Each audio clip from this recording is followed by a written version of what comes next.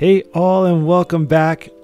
I'm finally making YouTube videos again, and I'm starting out with kind of a special one. This tutorial, this video is about Artrage Mobile. I'm painting on the iPad Pro using Artrage. It's like a super cheap app on mobile, and it's amazing how much parity it has in form and function to the desktop version. Specifically today, I'm going to teach you how I painted this painting, a beautiful sunset urban environment, working on capturing shapes of light, abstracting, minimalistic, looking for the big ideas, but trying to capture kind of that like dynamic essence in the photo. So what I did is I painted this once in Artrage Mobile, once in Artrage Desktop, and I'm going to show you at the end the comparison between the two. So here we go. First thing I did is I used a 2000 by 2000 pixel canvas, and I just kind of left everything pretty much standard after that. And here's the time lapse of the process. First thing I'm going to do is get the brush as big as I can get it. In mobile, your brush size is limited compared to the desktop, but you can still get a good size brush. Rumor has it, this might be a feature that's changing, so we'll see. We'll keep an eye on it. But as it is, canvas size and brush size work in tandem really well for mobile. There is room to expand that definitely for updates on definitely iOS, but I would imagine on Android as well. We'll see what happens with that. But as I said, it's even though it's not as big, you can't go quite as big with your brush strokes on mobile. You can see that I can still get a nice big brush stroke, and I'm trying though to capitalize on that limitation slightly by boosting the variety in the direction and size and style of strokes, so you can really activate all those big shapes of shadow and highlight. What I'm trying to do here is find a way to get a little bit of soft edge in that background, kind of push that back a little bit, and then in the foreground what I want to do is capture in as abstract of a way as possible the shapes of the cars, the shapes of the shadows of the rear fenders and trunks, the highlights and on the top of the hoods, and then the tail lights that are illuminated, and kind of how those line up with those abstract shapes of the road reflecting that hot sunset in the sky.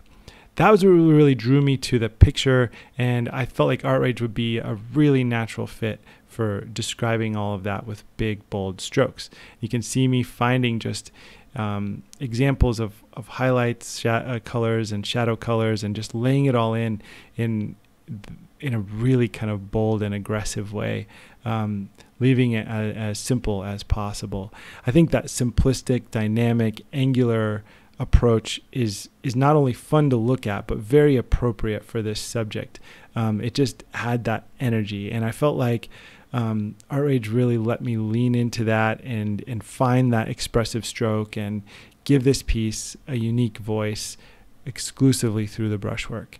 I also I made it a square because I was thinking it'd be fun to share this on social media. So usually I do more like figurative and portrait work, but I thought it'd be fun to put it on social media, and it was fun to share there too. So this is a piece that I instantly had people say, "Oh, I want to buy a print of that," or and I think it's because just the uniqueness of the composition, but also the bold brushwork really added into that compositional uniqueness, gives the piece just a unique flavor. And I have to say thank you to Artrage for a lot of that. But the little things matter here. I did a lot of the things with big bold strokes, but it's little stoplights and traffic lights and lines on the road and little edgy reflections that give this sense of perspective, but it all lines up, it all kind of comes together, and I felt really satisfied with the mobile version versus the desktop version. You can compare the two here. The mobile is the one on the right, and the desktop version is the one on the left.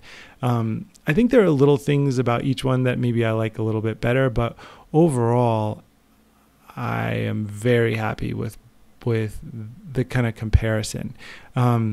They're both painted in like 20 minutes, maybe 30 minutes each. So very fast, very simple, no refinement, just sort of smash it down like a real plein air painting approach.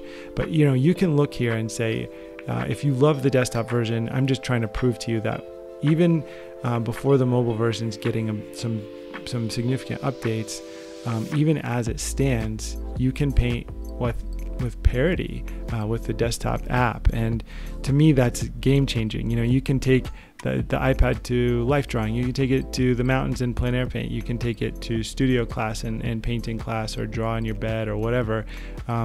Awesome. So thank you for Artrage to make such an awesome app, and thank you guys for checking out the channel. Thank you Patreon supporters for not abandoning ship while I was away for like a whole month. Thank you guys for checking out this video. Hopefully it was helpful. Thank you again. Take care. Bye-bye.